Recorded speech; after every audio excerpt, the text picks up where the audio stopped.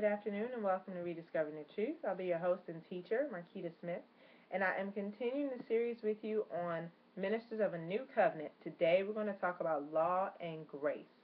It's a really important topic because a lot of times we see the law or we see the grace, but we don't see that in the New Covenant the Lord actually has incorporated both and that they're essential for us to receive every promise that He has for us, His entire will for us. And so let us look back at Jeremiah chapter 31. We want to look at the new covenant as it is spoken of in the Tanakh, and then we want to see how it plays up in the Brit Hadashah. Now, we'll see.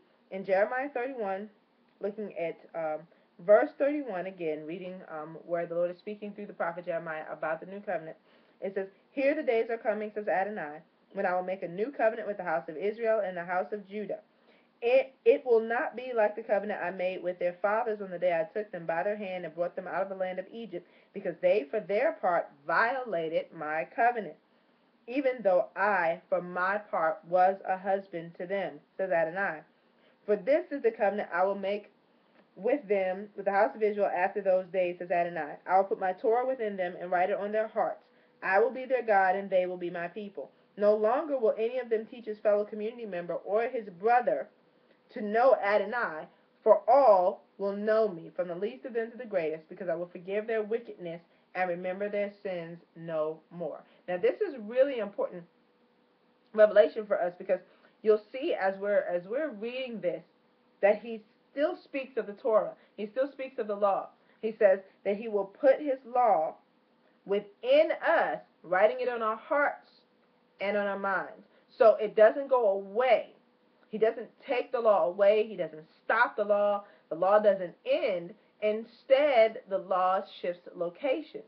It shifts from the location of the stone tablets and the scrolls of the Torah to the tablets of our heart, which should be hearts of flesh that are not stony toward him, that are not rebellious toward him, that are supple and humble toward him, and also to a mind that is turned toward him, that we would have life and life forevermore, because we have a mind of life, a mind of shalom and peace with God, that we are able to receive what he has for us, and that it is written on us, on our hearts and on our hearts and on our minds. Now, what becomes important to note about that is that if you've noticed that before, then you may have missed the other piece, which is the grace that is written into the new covenant.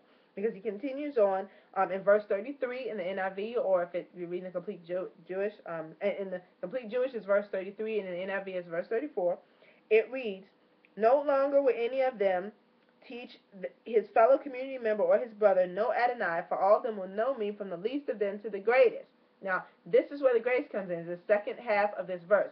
All of them will know me, from the least of them to the greatest. But why is it that it's possible that we know him?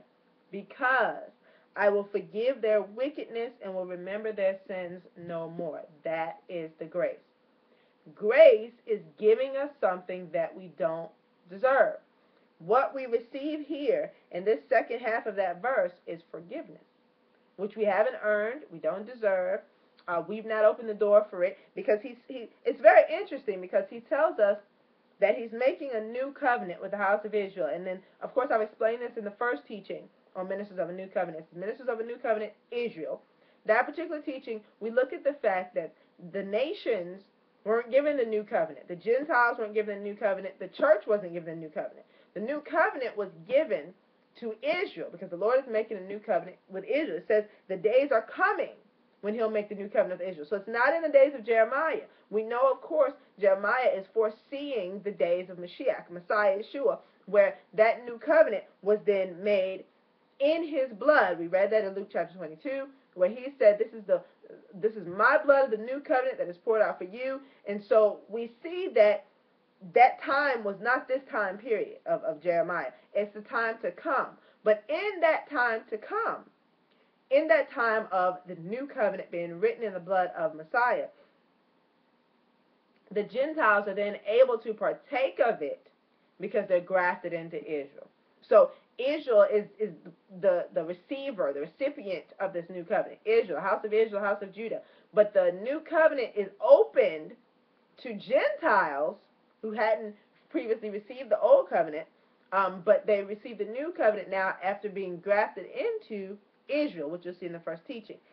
Now we get to an understanding of the fact that the way this can happen, the Gentiles being grafted into Israel, is not just because this Torah is still present, and it moves from the scrolls and from the stone tablet to our hearts and our minds, but it becomes possible for Gentiles and even Jews to partake of this new covenant because the Lord brings with it a grace, which is the extension of forgiveness, his hand of forgiveness, his hand of mercy, his hand of fellowship, though we don't deserve it. He extends this mercy, this forgiveness, this grace of forgiveness in this particular covenant. In the new covenant, we get this grace of forgiveness. Now, it becomes really important to understand why this was necessary. And we can look right back at this verse for it, but we'll also look at the Brit Hadashah to see why that grace had to come, the grace of forgiveness. Because he says right here in Jeremiah chapter 31, he says in verse 32 in NIV or verse 31 in the Complete Jewish, "It will not be like the covenant I made with their fathers on the day I took them by their hand and brought them out of the land of Egypt, because they, for their part, violated my covenant, even though I, for my part, was a husband to them," says Adonai. So it becomes clear that the need to even create a new covenant comes about because Israel has broken the covenant. Not because God broke the covenant or because he changed his mind, because he actually continues on after these verses in saying that the laws will not be removed from his presence. The laws of the sun and of the moon and of the sea and the stars in the sky will never be removed from his presence, just like the children of Israel won't be removed from his presence. So he's saying, I'm always going to have a covenant with you. I'm going to keep mine. The reason I have to make a new covenant is because you all are not capable of keeping the old one. Now, there's a wonderful teaching in the Brit Hadashah about the significance of this, and in this old covenant, new covenant, and we've been challenged, many of us, when we read it, because what we did not really understand how it worked. Now, Romans chapter 7 is a wonderful chapter. I'm actually not going to read that to you. But Romans chapter 7 is a good chapter to understand the significance of the law. In Romans chapter 7, Paul is telling us very clearly that the Torah, the law that God gave through his servant Moses, is holy. He says it in verse 12 of Romans chapter 7. So the Torah is holy, that is, the commandment is holy, just, and good. Torah is holy, just, and good. We need the Torah. Because he says even more throughout Romans chapter 7, that the Torah is like a mirror that tells me what my sin is. He says, I wouldn't have known not to covet, except that the Torah says, do not covet. So I needed to know that I was sinning against God. It's interesting because a lot of times we feel condemned when we come into the knowledge of our sins. But the truth is we were sinning before we knew we were sinning. Sin doesn't become sin once I know that it's sin. Sin is sin whether I know it or not. This is why the Tanakh is so important. When I read in the Tanakh that the children of Israel had to give sacrifices for their unintentional sins, their unknown sins, the sins of omission, those things that they did not do, they didn't know they were supposed to do, they overlooked, they failed to do, the sins that they committed that they didn't even know were sins, there still have to be a sacrifice of blood for those. To understand, when I read that, it gives me an understanding that when I don't know what God requires, if I don't know the law, I'm still sinning. Not only am I still sinning, but the law of sin and death, which Paul speaks of here, is still applied to me because it's a universal law, just like the laws of the stars and the moon and the sun that we were just speaking about in Jeremiah 31. The law of sin and death is a universal law. It is one that has always existed since humanity has been in existence, and we fell from grace in Genesis chapter 3. So it becomes very important to recognize that just because I don't know I'm sinning doesn't mean that law is not working against me and bringing death to me. If I'm in sin, or if I'm sinning, I'm still bringing death to myself and to others, whether I know it or not. The law comes to tell me you're sinning. This is what your sin is. This is the consequence of your sin. It doesn't help me to change. And it's interesting because if we look at our natural laws, like we look at the political laws of our nation and societies and stuff like that, we recognize that the law about speeding doesn't enable me to drive properly, skilledly. You know what I mean? It's not teaching me how to be skillful as a driver. It's not teaching me to be careful as a driver. It's not teaching me to be a safe driver. It's just telling me that I'm only allowed to go a certain limit, a speed limit on this highway or this road, and if I go past it, the consequence will be thus and so. That's all the law tells me. What I'm to do, what I'm not to do, and what the consequence is of me doing the thing I'm not supposed to do. That's what the natural laws tell us. The same thing is true with the spiritual law, the law of God, in that it tells us what not to do, what the consequences are of those laws. However, what I love about the new covenant is that we receive the Ruach HaKodesh, the Holy Spirit. So then not only do I learn what the law says, but I am transformed by the renewing of my mind. And that's a continual process that you'll read in Complete Jewish, Romans 12:1, that I'm continually transformed. I keep letting myself be transformed by the renewing of my mind. And that ongoing process throughout my life of letting the Holy Spirit enter and change my mind, change my heart, all those things happening to me, that continual process, you know what it does? Is it allows for me to be trained and changed that I might keep God's law.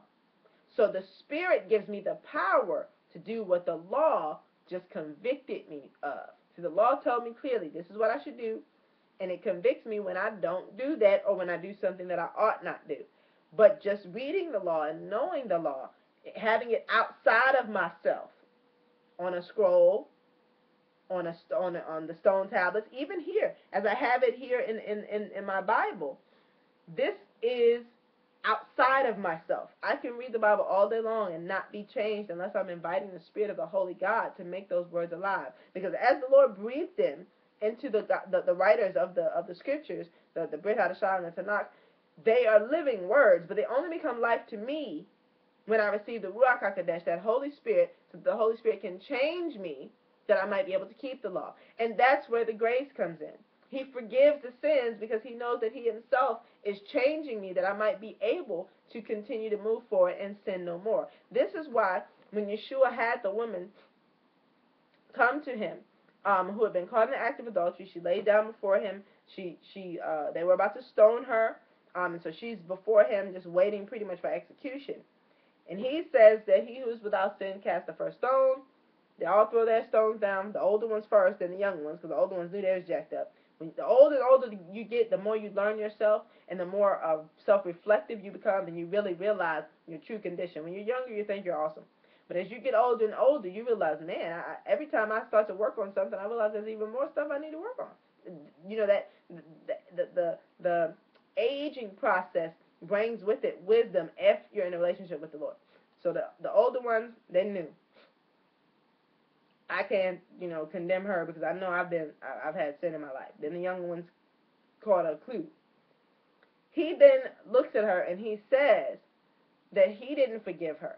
That he didn't condemn her. No one condemns her, neither do I condemn you. Now go and sin no more. How could he command her to sin no more?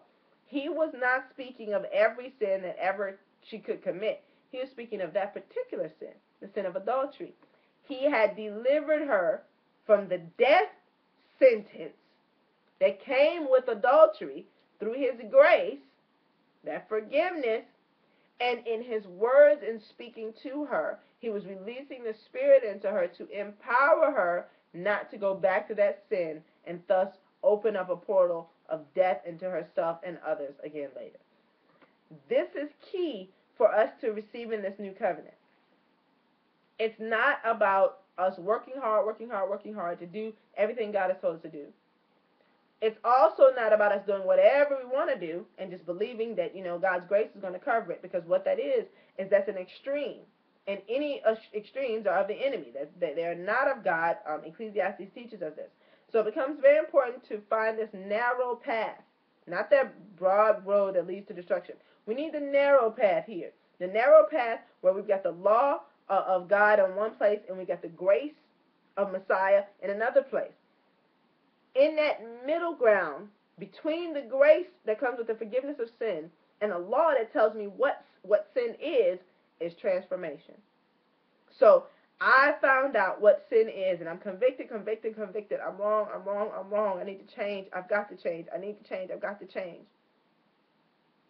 I'm not able to change. I'm stuck. I'm a wretched person. This is what Paul says about himself. It's so interesting. He says it. In Romans chapter 7, he says in verse 24, what a wretched man I am, is what Paul says. Who will rescue me from this body that is subject to death? Then, and in the complete Jewish, it says bound for death.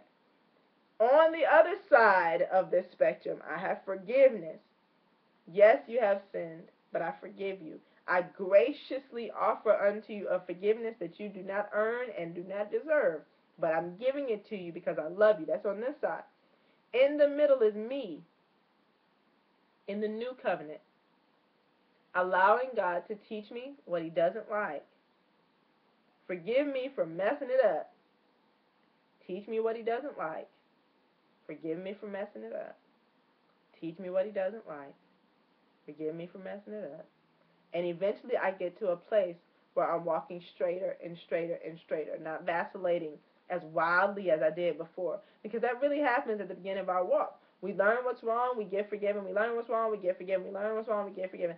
But we should be coming to this middle place where we're a little steadier. We still, make some changes and some challenges. We hit some challenges and we veer off just a little. But we shouldn't be as wildly moving across the spectrum as that before, because we do have the Spirit that transforms us in areas.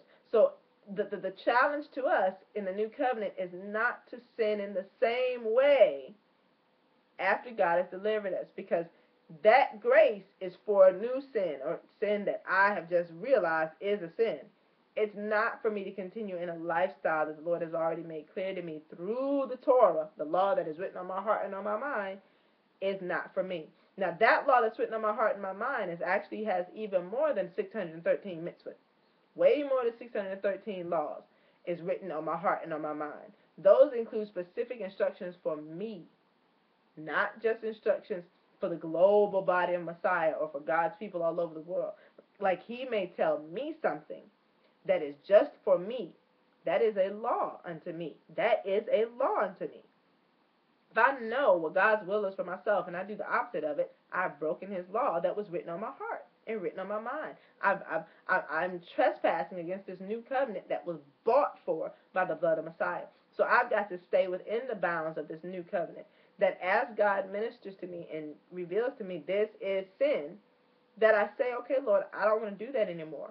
He forgives me. He cleanses me of it. His Ruach HaKodesh comes in and teaches me, transforms me in that area. And as I grow in that area, I sin less and less and less until I don't sin anymore in that area. Like I may stop sinning in a lifestyle of sin in that area first. I might straighten up my life. I don't live, the way I used to live. I don't speak maybe the way I used to speak. Then I might change the people I'm around who, maybe used to lead me into that life. Then I might change my thoughts about it so that I'm not even thinking about those things anymore. And so it's a growth process in being cleansed of that sin. But now he's going to move on to another sin. And he's going to say, now I'm going to deal with this one. You go, oh, Lord, I just stopped doing this. I thought I was holy. I thought I had arrived at holiness. But no. There is no arrival at holiness until we're in glory with him forever. Until that day, he will keep revealing to us sins that convict us. We're convicted of those sins, and then we're forgiven of them. That will continue to happen. But bless the Lord for the Ruach HaKodesh. I want to read this to you in Romans chapter 8. You should actually read the whole chapter. It's really awesome. But Romans chapter 8 is one of my favorite chapters. It was the chapter that I preached my initial sermon on. I actually preached the whole chapter, which is the way I minister, as you can tell by these long teachings I do on Rediscovering the Truth, as opposed to the short sermonettes that people are able to get out off of just a few verses. The Lord gives me chunks of scripture when I minister and when I teach. I just bless the Lord that I've been able to bring Rediscovering the Truth down to 30 minutes. I know that's been his grace upon me, because his teachings he gives me are usually long. But this one, I'm not going to give you all Romans 8 today. But let's start with verse 1, reading from the Complete Jewish. It says, therefore there is no longer any condemnation awaiting those who are in union with Messiah Yeshua. Now, it doesn't mean we're going to become perfect, but we're not condemned. Conviction and condemnation are different. The law convicts me. It tells me you are wrong, you are guilty, you have sinned. That's not what you're supposed to do. Condemnation is you are sentenced to death. I'm no longer sentenced to death. Convicted, yes, because I still have the law. Where is it? It's in my heart. It's in my mind. I am convicted. Without the law, there is no conviction. Without the law, there's no conviction. So we cannot have a new covenant without the law. We have to have the law, because what is the Holy Spirit coming to convict me of if there's no law? There is a law. And it's not the law of my own mind. It's not the law of my own ministry or denomination or group or religious order. It's not that law. It's the law of the Bible. It's the law of God. It's the law of Moses. It's the Torah. Same law has not changed. That conviction of the law, then it's going to lead me into godly sorrow, which will help me to repent, because I'm sorrowful for hurting the Lord the way I have.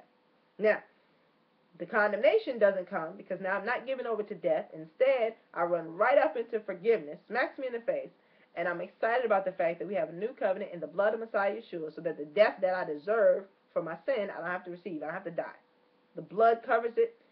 It has paid for it. Yeshua actually pled guilty in the court of heavens on my behalf for that sin already, and he paid the price, which means I have to be released. I have to be free. However, let me not return unto sin, because anyone who continues sinning has neither known him nor seen him. This is what John says about, I think it's in 1 John, about us continuing on in a lifestyle of sin once the Lord has delivered us from it. He has convicted us of it. He's forgiven us for it. He's delivered us of it, but we continue on because we choose to. That is a misappropriation of grace. It's a misuse of grace. It's like spitting in the face of the Lord, and it's breaking of the new covenant, because the new covenant is that I would be convicted by the law, forgiven of the sin, but that I could find that narrow path to life that is laid out for me. Not that I would continue on the wide path of destruction, bouncing back between the law and forgiveness, back and forward, because I'm doing whatever I want to do. Instead, I'm on a narrow path where being convicted and forgiven leads me to this wonderful place of finding God's will for me personally, which is going to line up with all of Scripture. Verse 2. Why, Paul says, is there no condemnation for those in Messiah Yeshua? Because the Torah of the Spirit, which produces this life in union with Messiah Yeshua, has set me free from the Torah of sin and death, which is there's a law of sin and death. I mean, I sin, I'm supposed to die. Plain and simple. And the Torah brings that to me very clearly. That's what Romans 7 talks all about. The verse 3, for what the Torah could not do by itself, because it lacked the power to make the old nature cooperate. That's going to be my sin nature, my flesh, my will, which is driven by my soul and its wounds and its will. All of that working together against my spirit. So, for what the Torah could not do by itself, because it lacked the power to make the old nature cooperate, God did by sending his own Son as a human being with a nature like our own sinful one, but without sin. God did this in order to deal with sin, and in so doing, he executed the punishment against sin in human nature, not just in me, myself, but in human nature. Verse 4, so that the just requirements of the Torah, the just requirement. We always, God, that's not fair. The fact that it's a just requirement, it is just that my blood will be demanded of me for sin. That is just. It is fair. It is the penalty that has been decided beforehand that I took upon myself when I decided to sin. That's what that means. Romans chapter 8, verse 4. So that the just requirement of the Torah, that I would die for my sin, might be fulfilled in us, who do not run our lives according to what our own nature wants, but according to the Spirit. Verse 5. For those who identify with their old nature set their minds on the things of the old nature. So remember I told you, there's got to be a time where our minds start to change. I may change the lifestyle behaviors. I might change who I associate with, but my mind even has to change about that thing. For those who identify with their old nature set their minds on the things of the old nature. But those who identify with the Spirit set their minds on the things of the Spirit. Having one's mind controlled by the old nature is death. So you could believe you're in the new covenant and still be headed toward death. Not because God hasn't forgiven your sin, but because your mind is still trying to do whatever it is you want to do, and you are taking the forgiveness, that grace, for granted. Mind still leading you toward death because you haven't been washed by the word of God. You're not being transformed by the renewing of your mind, because the fact that I'm convicted of sin and then forgiven for that sin should cause me to love him. Yeshua said this of the woman of ill repute who came and she was crying over his feet, and she wiped that off of her hair. This woman was spoken poorly of the Pharisee in whose house they were having this meal. And Yeshua said, her many sins have been forgiven, so she loved much. But he who's forgiven little loves little. So we see very clearly from that example, from that scripture, that forgiveness leads us to love. That's the middle path. Love is the middle path. I'm convicted of sin, and I know I'm supposed to die. See, I have to accept that it's a just requirement. I'm supposed to die. My blood is required of me for my sins. I'm forgiven of that. So I realize, whew, I'm not going to die? What? You're going to let me live? You're giving me forgiveness. So not only do I get the mercy that I'm not going to die, but I get the grace of the forgiveness that it's completely expunged and wiped from my record. What? I'm going to love you for the rest of my life, and I'm going to serve you. This is the attitude we're supposed to have because we've been forgiven much. So we should love much, which should bring us right to the middle road, not back to sinning again so that we're convicted again and go back to forgiveness, sinning again and convict. We're like repeat offenders when we do that, and judges hate that. If you're a judge in a courtroom and you keep seeing this same young person 20 years old, 21 years old, 22 years old, 23 years old, you saw them when they was 15 in juvenile court. You see them keep coming back to you for the same crime, same crime, same crime, though you had committed to be gracious to them. You had committed to probation and community service and mentors and all of this. You've seen them 8 times. Dude, you're going to jail now. Because you apparently aren't learning. Your mind has not been changed about this sin. You're going to jail. So we actually remove ourselves from the new covenant by taking grace for granted. That forgiveness, that grace for granted. We remove ourselves from that new covenant. And we get upon ourselves the righteous requirements of the Torah, which is death, because our minds have not been changed to be spiritual. They're carnal and still thinking about what their old nature desires. That's the trap of condemnation. It's a trap because I'm not looking at what the Spirit requires. I'm still looking at the things of the flesh. Even if I try not to sin in my own strength, it's still the trap of condemnation. So I'm not looking at the forgiveness, the high cost that was paid for the forgiveness, and then loving God as a result of it and allowing that love to lead me into the right place. Either way, the enemy snatches me right up out of the new covenant. Or really, the truth is, he can't really pull me out of God's graces. I'll walk out on my own accord, and then the enemy's right there waiting for me to take me into a place of condemnation. And that is the place where Judas found himself, because he did not have to be condemned in this life and the next. He didn't have to.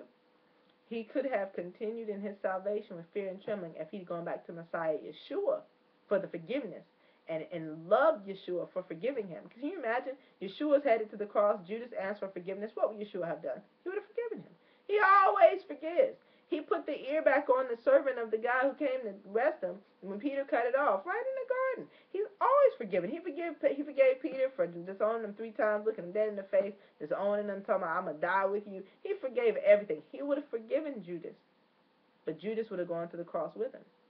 He would have taken up that suffering with him, but he would have loved the Lord for it. Matter of fact, he might have actually been able to walk away. We don't know what could have happened. The Lord could have given him such a grace that he was released, and he became the leader of the apostles as opposed to it being Peter, because he loved the Lord so much for forgiving him. Because on his way to the cross, Yeshua would have forgiven Judas because it's his nature to do. He came for forgiveness. It speaks of it in John chapter 3, that he didn't come to condemn the world. He came to save the world, and that included Judas. But instead of going back to Yeshua for forgiveness, he went back to the Pharisees, and they condemned him. They said, what does that have to do with us? This is your affair. And they allowed him to walk right out with those sins without even addressing those sins, because it was not in them the power to forgive. This is why they were so amazed that Yeshua is forgiving all these people. When he says, get up and take your mat, your sins have been forgiven. He's telling everybody that to go and sin no more. Your sins have been forgiven. Your sins have been forgiven. Your sins have been forgiven. Only God can forgive sins. Yeshua came to forgive sins through that cup of redemption that was poured out for us, that his blood in the new covenant. When he forgives sins, he forgives. That's what he came for. It's forgiven forever. But let us not take that for granted. And let us not forget what he's done. Let us return his forgiveness with love. And he said, if you love me, you'll obey my commandments, which is going to lead me right back to finding out what he wants from me, so that I can start to line up. I get convicted, I receive that forgiveness, and I love him all over again. This is what the new covenant is all about. It does not exist without the law. It doesn't exist without Israel, and it is certainly full of grace, but not a grace to be mishandled, misused, or abused. The grace in the new covenant should send us to a place of love, and the place of love sends us right back to the commandments, because if we love Him, we'll keep our commandments. We'll keep His commandments. So I pray that that has helped you to understand how to be a minister of the new covenant, that you must have the law and the grace for yourself, and you must share and teach law and grace to others, that we might be forgiven of those sins that the law convicts us of. But more than that, according to Romans chapter 8 and so many other places in the scripture, that we would receive the Spirit, that we would be empowered to stay free in those areas and do that which the lover of our souls would want and appreciate and love, which is to obey Him, because we love Him. We're returning His love that He gave us in the forgiveness and the shedding of Messiah's blood. I really do hope that that blessed you, and I look forward to ministering to you again and talking with you next week about being ministers of a new covenant, because this is a responsibility and a wonderful call that the Lord has given us. Be blessed this week.